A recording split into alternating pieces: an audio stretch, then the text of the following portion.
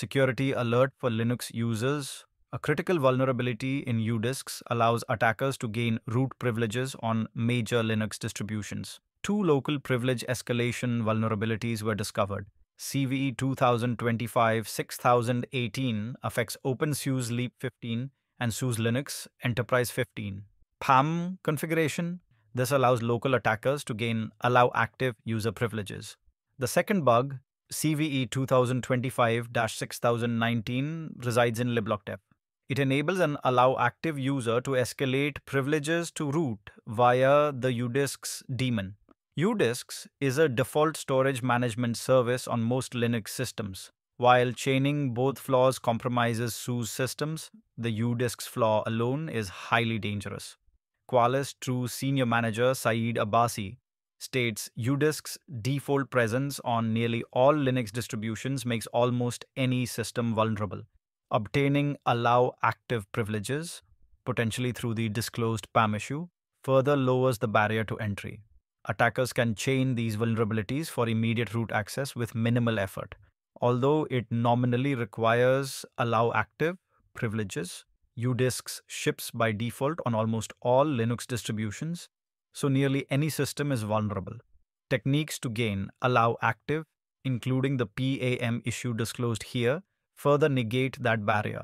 An attacker can chain these vulnerabilities for immediate root compromise with minimal effort. Qualys TRU discovered and reported both vulnerabilities. They developed proof-of-concept exploits successfully gaining root on Ubuntu, Debian, Fedora, and openSUSE Leap 15 using CVE 2025-6019.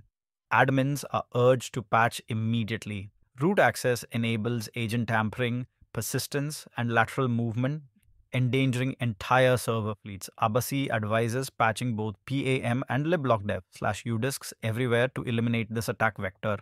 Root access enables agent tampering, persistence, and lateral movement, so one unpatched server endangers the whole fleet. Patch both PAM and libblockdev/Udisks everywhere to eliminate this path. Given the ubiquity of Udisks and the simplicity of the exploit, organizations must treat this as a critical universal risk and deploy patches without delay. Qualys previously discovered other critical Linux vulnerabilities, including PeonKit in Polkit, Looney Tunables in glibc, Sequoia in the kernel file system, and Baron Samedit in sudo. Following the Looney Tunables disclosure, attackers quickly exploited it to steal cloud credentials using Kinzing malware. Qualys also recently found 5 LPE vulnerabilities in the need restart utility. Technical details and security patches are available in the Qualys Security Advisory and an open wall post linked in the description below. Secure your systems now.